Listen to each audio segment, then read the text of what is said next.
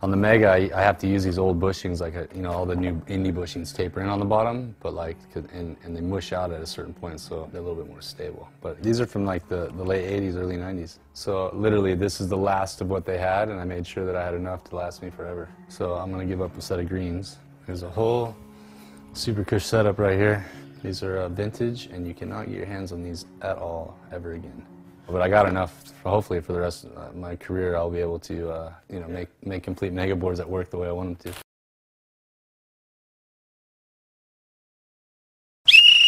Boston! There's some division going on here in dirt? Are we divided dirt right now? Yeah. Wow. Boston! Foul on the Lakers! Later, Kobe! Good thing this asshole's not reffing the game tonight, motherfucker. Wow, dude, never thought I'd see the day.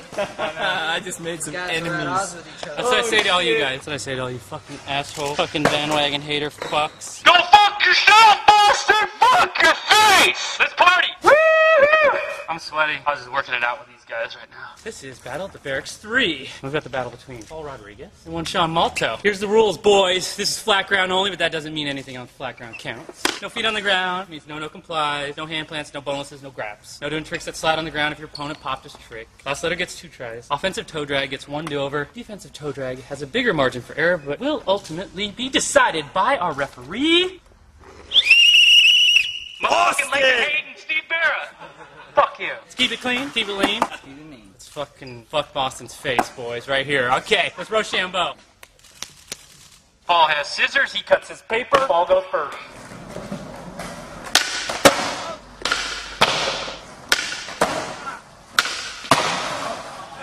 Does that count?